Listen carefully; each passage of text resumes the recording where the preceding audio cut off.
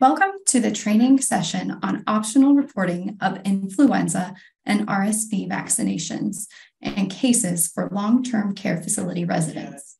My name is Lori Haas, and I work in the Division of Healthcare Quality Promotion at CDC. Before we begin, as a general reminder, please contact CMS with questions about COVID-19 reporting requirements using the email addresses provided on this slide. The objectives of today are to review reporting for both respiratory pathogens, vaccines, and cases. The optional influenza and RSV reporting is targeted for residents of long-term care facilities, which includes reporting of influenza and RSV vaccination, as well as weekly positive influenza and RSV cases and hospitalizations. We will also review the flu and RSV collection forms, language and website changes, as well as go over frequently asked questions.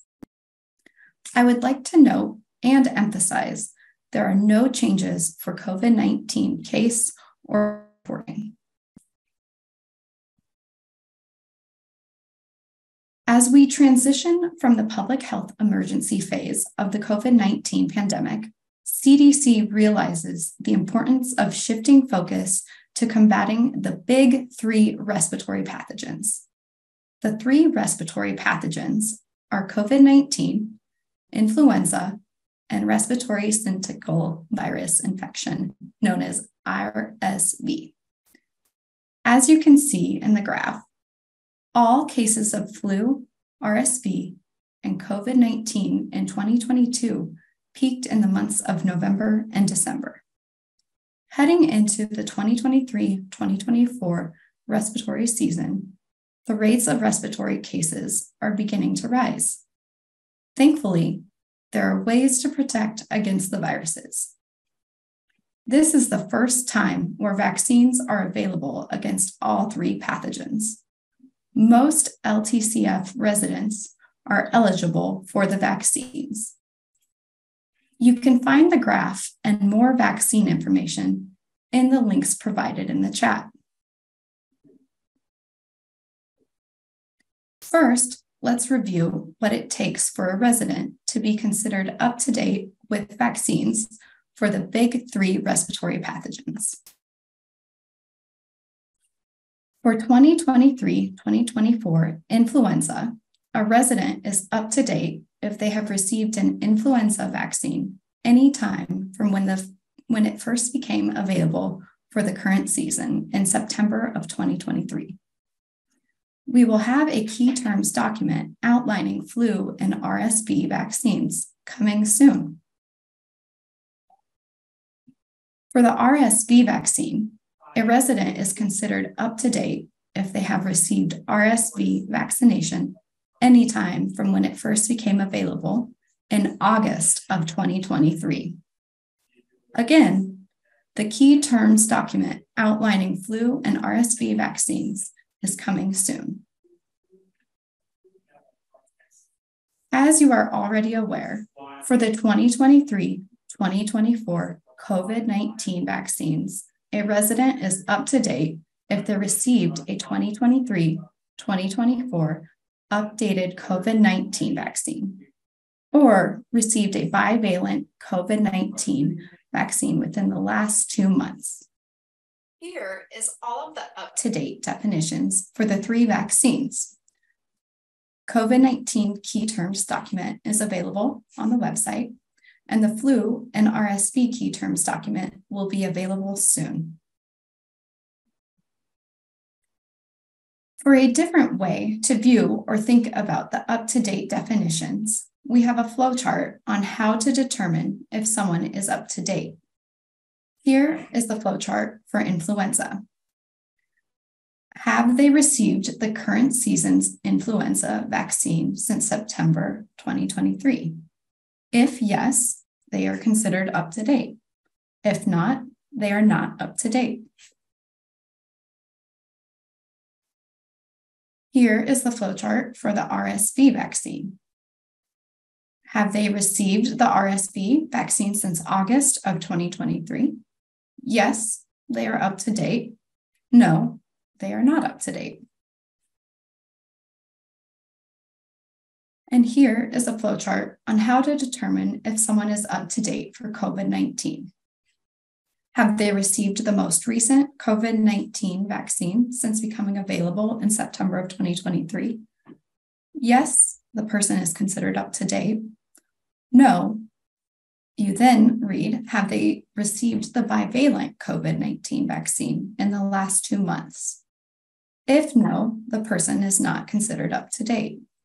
If yes, they are considered up to date, but they will need to receive the 2023-2024 COVID-19 vaccine 2 months from the date of the bivalent vaccine to consider up to date.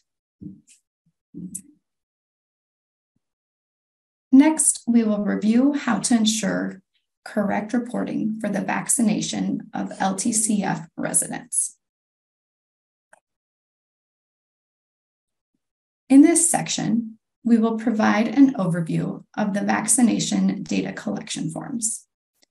It is important to note there is no change to COVID-19 vaccination reporting. Facilities should continue reporting COVID-19 vaccinations per CMS requirements. We will review the forms and how to report optional influenza and RSV vaccinations for long-term care residents. The CSV summary vaccination forms available for flu and RSV as well. We will go over the key points and the CSV form itself. To access the vaccine reporting page for long-term care residents, first go to the NHSN long-term care facility component homepage. Navigate to the COVID-19 Respiratory Pathogens tab. Select Vaccination Residents. Please take note of the language changes on the website. They have changed in order to encompass all respiratory pathogens vaccines.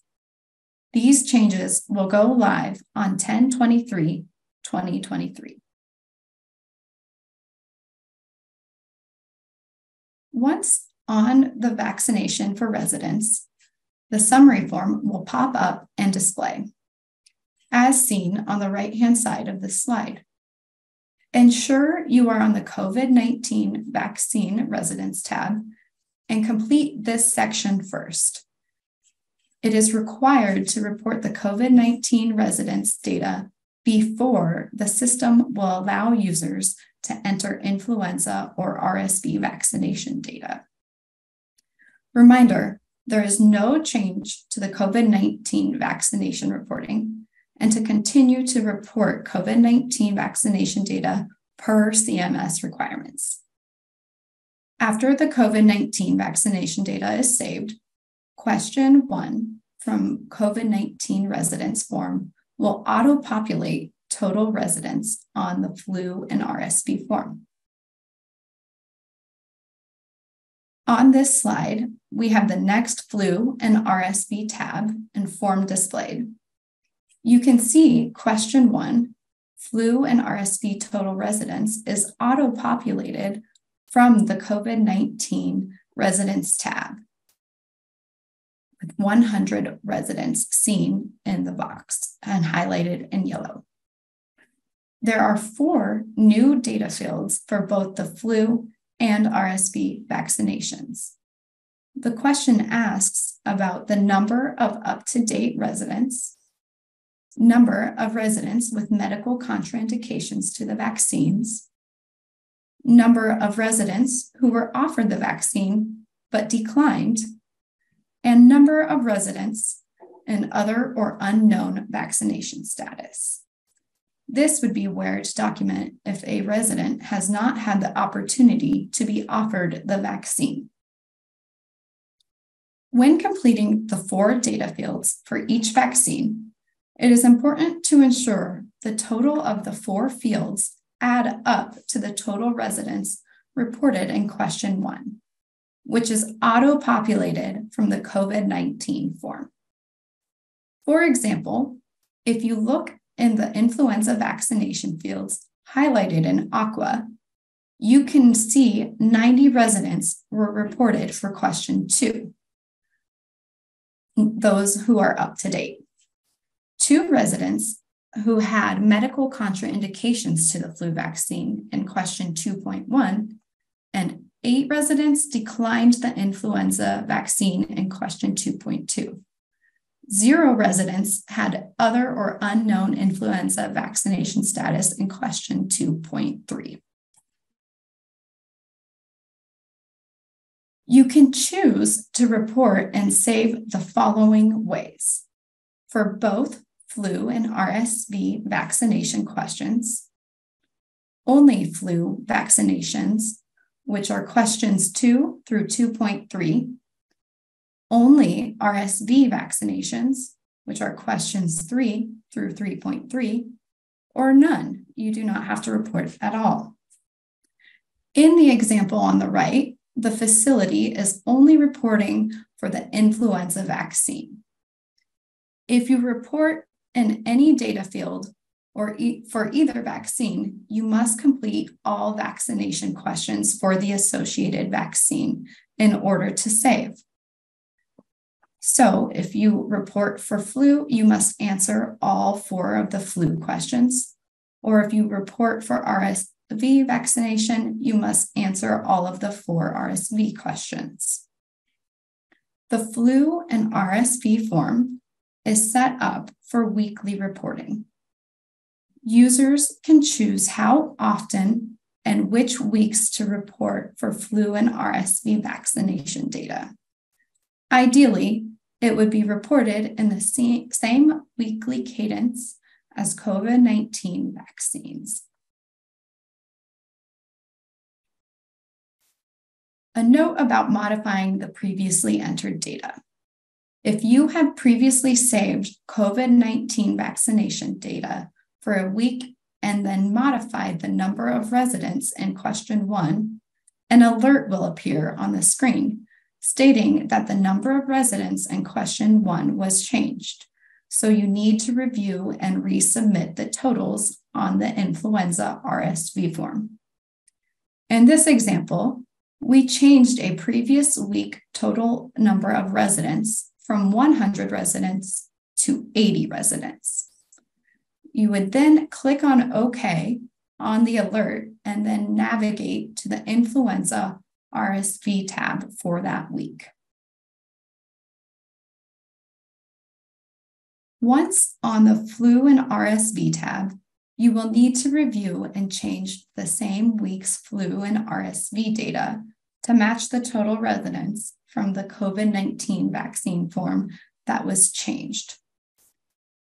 On this form to the right, the 4 flu data fields, questions 2 through 2.3, do not add up to 80, as well as the 4 RSV data fields, question 3 through 3.3 tabs do not add up to 80.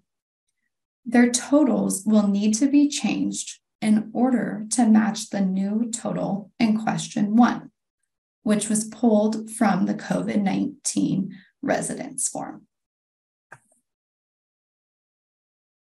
Once the data is submitted, you can verify data submission on the weekly vaccination calendar. After saving the data, it will be highlighted in green. Tan means the data has not been submitted for that week.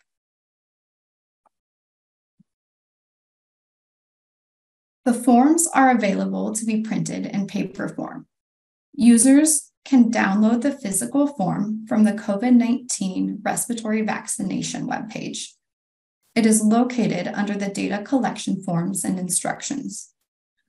Reminder, materials will be posted to the NHSN website the week of 10/23/2023.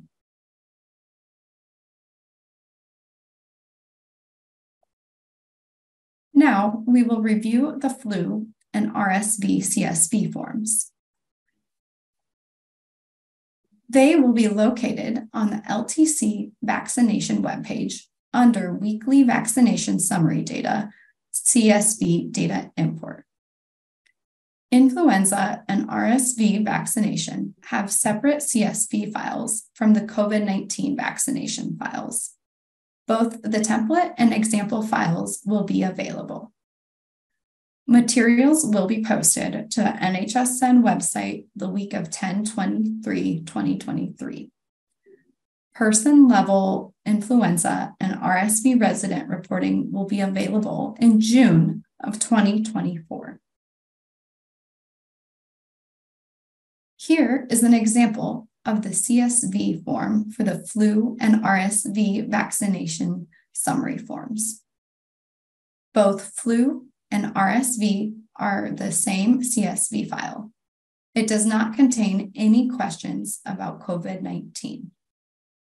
Highlighted below are the 4 data fields related to each of the new flu and RSV vaccination questions. Flu data fields in columns D through G are highlighted in aqua. RSV data fields in the columns H through K are highlighted in purple.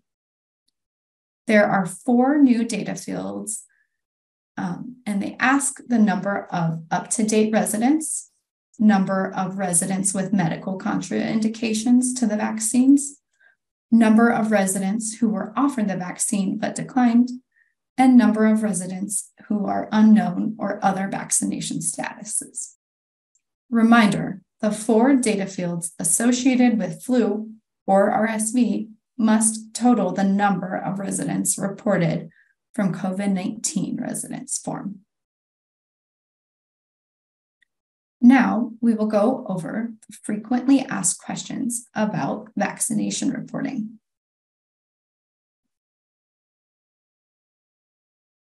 Why can't I click on the Influenza RSV tab when reporting? Before entering data for the Influenza RSV vaccination, the user must first enter and save data for COVID-19 vaccination. After it is saved, the Influenza RSV tab will become accessible after COVID-19 data is saved. Is reporting influenza and RSV vaccines for LTCF residents required? Reporting influenza and RSV vaccination among LTCF residents is optional, but highly encouraged. Check with local and state for flu and RSV vaccine reporting requirements. This would override the federal recommendations. How frequently do I report influenza and RSV vaccines for long-term care residents? The flu and RSV reporting form is set up for weekly reporting. Ideally, users would report in the same weekly cadence as COVID-19 vaccines. Since flu and RSV vaccine reporting for residents is optional, users have the ability to pick and choose how often and which weeks they want to report.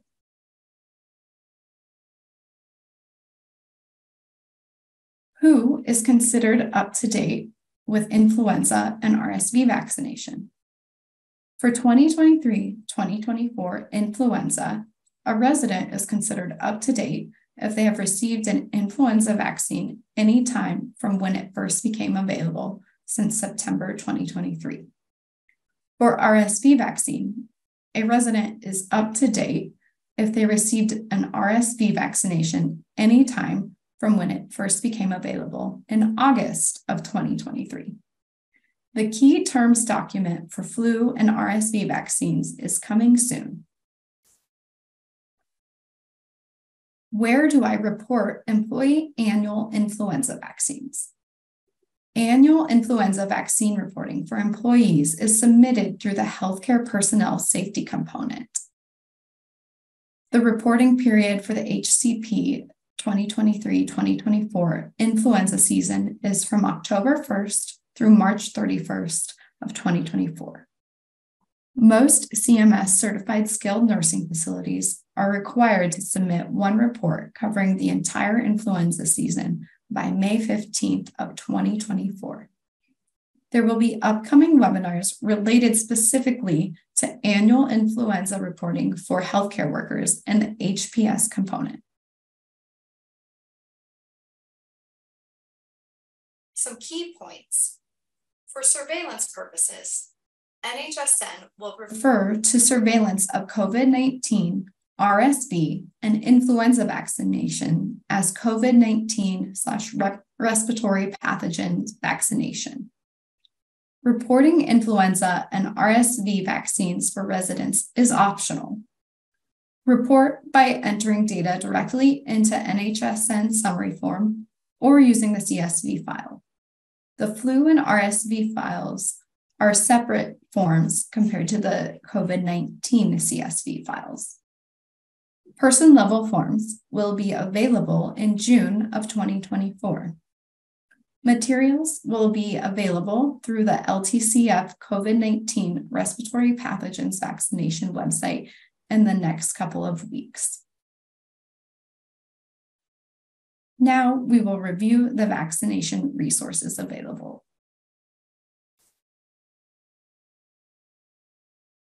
The long-term care vaccination website is a useful resource. Users will be able to access training slides, FAQs, and materials related to today's webinar.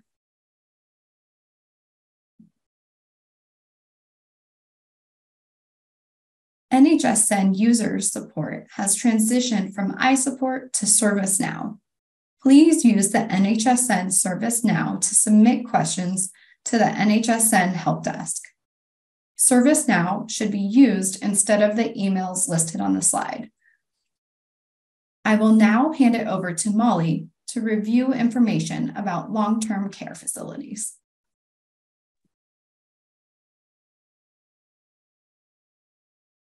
Thanks, Lori. We will now discuss the new optional additions for the long-term care surveillance pathways. So these new optional reporting, the new optional reporting tab will be available in the NHSN application on October 23rd of 2023.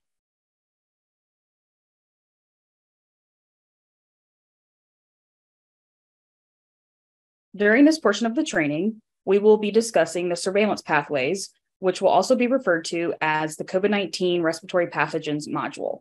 Specifically, we will discuss the addition of the new tab within the pathways for reporting resident cases of influenza and RSV.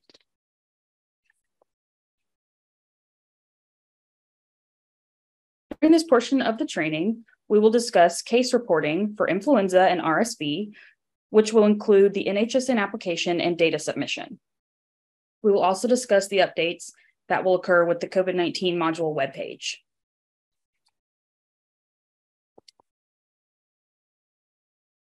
As a reminder, the surveillance pathways, or the COVID-19 respiratory pathogens module, is separate from the COVID-19 respiratory pathogens vaccination module.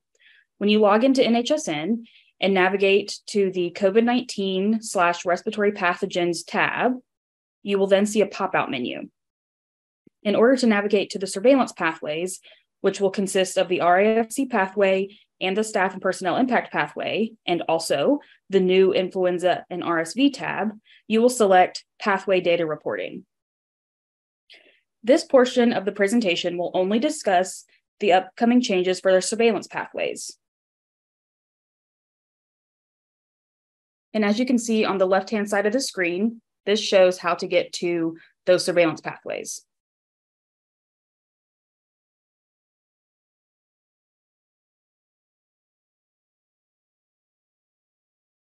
And as you can see on the right-hand side of the screen, there is now a red X. We are not discussing the vaccination module in this portion of the training. As mentioned on the previous slide, this training is specific to the surveillance pathways, and these pathways currently consist of 2 surveillance pathways for data reporting. And once the NHSN updates occur, the surveillance pathways will consist of 2 pathways and 1 optional tab. The pathways include resident impact and facility capacity pathway, and also the staff and personnel impact pathway. And then also now, as seen on the screen, We will also have this optional tab for reporting resident cases of influenza and RSV. Reporting data for residents who are newly positive for influenza and/or RSV is not required. Facilities may choose to report these data using the new tab within the application. Facilities can also choose the frequency of reporting these data and do not have to report every week. Facilities will need to be sure to adhere to any state or local reporting requirements. If you are not sure about requirements specific to your facility or area, please contact your state or local jurisdictions for further information. The new optional tab can be easily accessible from the COVID-19/respiratory pathogens tab within the NHSN application. This tab will also have CSV upload capabilities for groups and facilities. This new tab will collect valuable data regarding these respiratory infections in long-term care facilities. As a reminder, data in the new tab is optional but highly encouraged. If your facility does choose to report these data, counts will need to be entered for both influenza and RSV in order to successfully save the page within the application.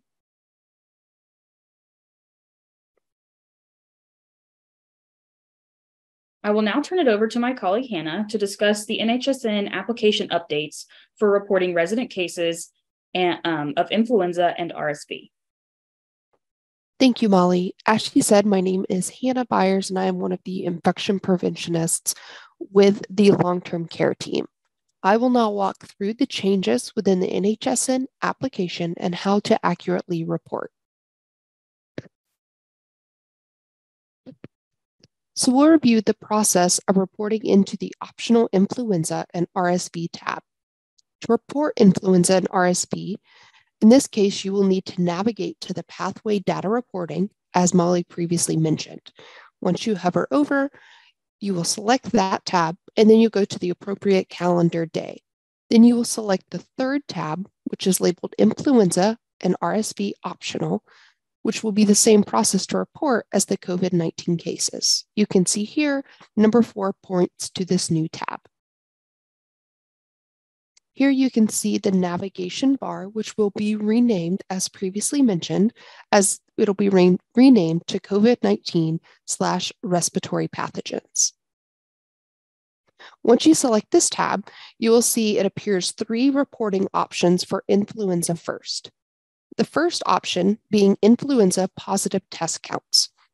Note this only includes residents with a newly positive influenza test since the most recent date data was collected for reporting into NHSN.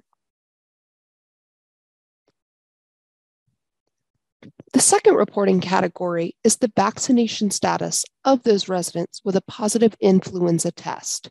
You will enter the number of up-to-date residents based on the definition, which is provided in the next slide. And then similar to the RAFC pathway, the not up-to-date number will be auto-populated by the application. Here you will see the definition for up-to-date for both influenza and RSV. A key terms document will be available on the long-term care facility vaccination webpage soon and can guide you through the reporting process.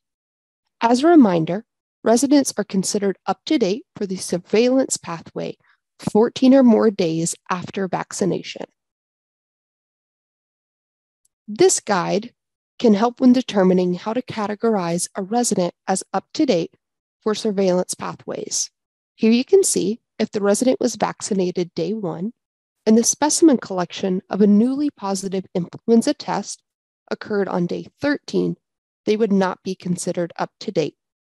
But if the newly positive specimen was collected on day 14, the resident would be counted as up-to-date.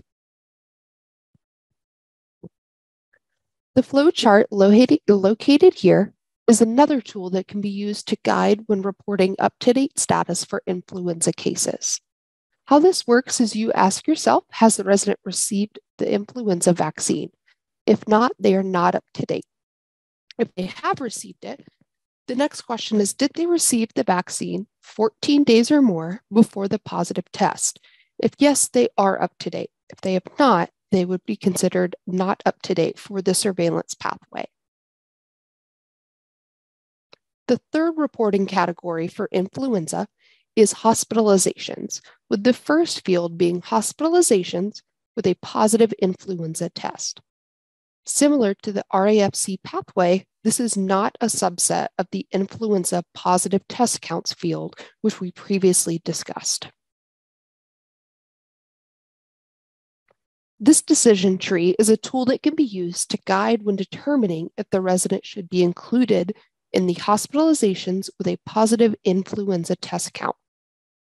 You then go, have they been admitted to the hospital in the last date since data were reported? If not, you do not include them into the hospitalizations with positive influenza test count.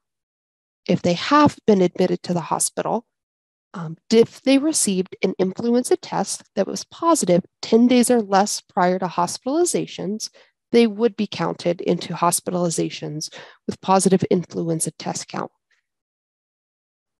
A subset of the hospitalizations category is hospitalizations with a positive influenza test and up to date.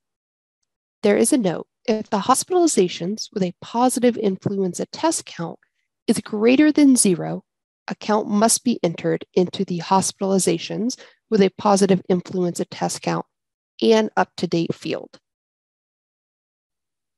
And here you can see another decision tree, which can be used to guide when determining if the resident should be included in the hospitalizations with a positive influenza test and up-to-date count. This is similar to the previous slide, except you do ask yourself, have they been considered up-to-date per the NHSN surveillance definition? If not, you would not include them. If they have been, it is then asked if they received the dose qualifying them 14 days or more before the positive test. If so, you will include them in the hospitalizations with a positive influenza test and up-to-date count. After reporting the influenza data previously shown, within the Influenza and RSV optional tab, you will scroll down and you can see the RSV fields. Similar to influenza, there are 3 main reporting categories. The first category being positive RSV cases. Again, no RSV data is not a subset of influenza data. The second reporting category is vaccination status of those residents with a positive RSV test. You will enter the number of up-to-date residents, and similar to the RFC pathway and influenza, the not up-to-date number will be auto-populated by the application and not editable by the user. As a reminder, this key terms document, which will help with guiding the up-to-date definition, will be posted on the web page at a later date. Again, we have a guide that can assist when determining when to categorize a resident as up-to-date for the surveillance pathways.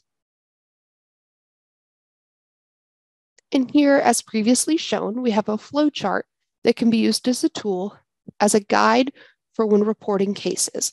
This is very similar as it includes information for an RSV test and vaccine. Within the RSV vaccination, there is the third category being hospitalizations. The first field is hospitalizations with a positive RSV test. As previously mentioned, similar to the RAFC pathway, this is not a subset of the RSV positive test count. Here is a decision tree similar to previously shown for influenza, but with the RSV pathogen information included. A subset of the hospitalizations category is hospitalizations with a positive RSV test and up to date. If the hospitalizations with a positive RSV test count is greater than 0, a count must be entered into the hospitalizations field with a positive RSV test and up to date. And then finally, you can see one final decision tree, which can help to guide with reporting. This chart assists with determining if the resident should be included in the hospitalization with a positive RSV test and up-to-date count.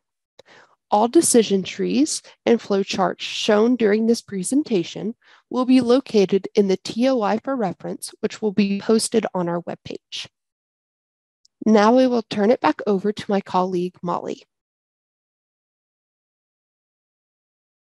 Thanks, Hannah. So I will go over some updates that can be expected for the COVID-19 module webpage. The first update I would like to mention is the title of the webpage. The webpage will be renamed to the LTCF COVID-19 Respiratory Pathogens Module webpage. This will match the title of the tab of the blue menu that is within the NHSN application as well. Also, the RAFC form, which it stands for Resident Impact and Facility Capacity, that form on the webpage will be updated to reflect the optional data elements for influenza and RSV. You will notice on the webpage, when navigating to either the RAFC form or the RAFC TOI, that the new additions of influenza and RSV will be present on these documents. These optional data elements have been built and included as part of the RAFC pathway.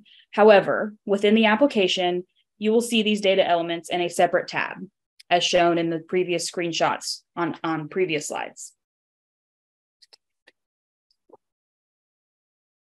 This slide shows a screenshot of the RAFC form with the additions of the influenza data elements. This is what can be seen on the webpage form. If you navigate to the webpage and open the RAFC form, you will see the influenza data elements on the bottom portion of that form.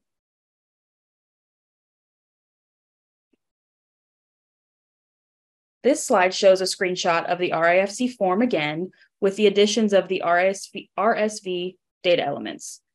These data elements can also be seen on the webpage form. If you navigate to the RAFC form on the webpage, if you scroll to the bottom, you will see these optional data elements for RSV.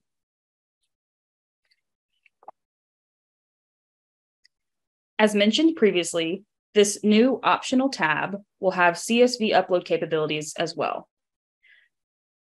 The accompanying documents, such as the CSV template and the file layout documents, can be found on the COVID-19 Respiratory Pathogens webpage. These documents can be found under the heading CSV Data Import. These documents are available for both facility upload and group upload.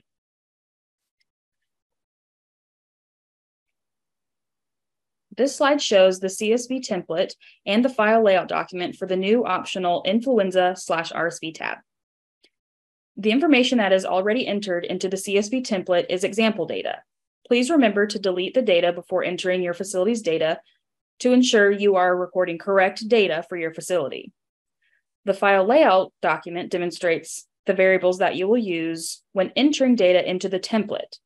The document also offers explanation of each variable and whether or not they are required data elements. Okay, now let's discuss some frequently asked questions. The first question we have here is this mandatory? So reporting for the influenza and RSV tab is optional but highly encouraged. As a reminder, facilities can always contact CMS with questions about any COVID-19 reporting requirements, but the new Influenza/RSV tab is optional.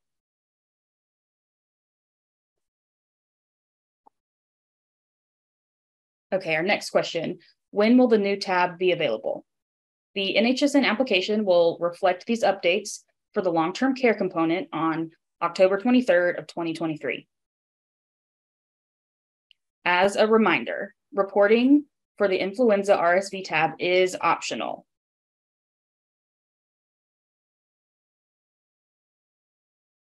And also, facilities will still need to adhere to any state or local reporting requirements. Okay, our next question here. Does the 14-day window apply when reporting up-to-date status for residents who are newly positive for influenza and RSV or RSV? Yes. So in order for the resident to be considered up to date, they must have received the influenza and or RSV vaccine 14 days or more before the positive test. Because this is a surveillance data element, it is designed to assess vaccine effectiveness in promoting an immune response to influenza or RSV. So surveillance case reporting requirements may differ from CDC's clinical considerations. Okay, let's take a quick look at a few resources for the COVID-19 respiratory pathogens module.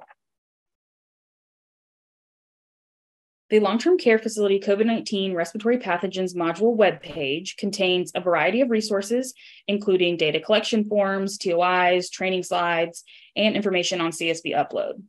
The TOI is a great resource to use while entering data for the surveillance pathways. This document will walk you through how to report data for each pathway or tab.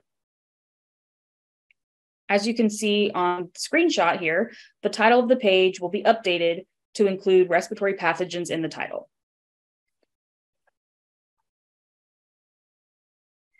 If you have any questions or concerns, please use ServiceNow to submit questions to the NHSN help desk.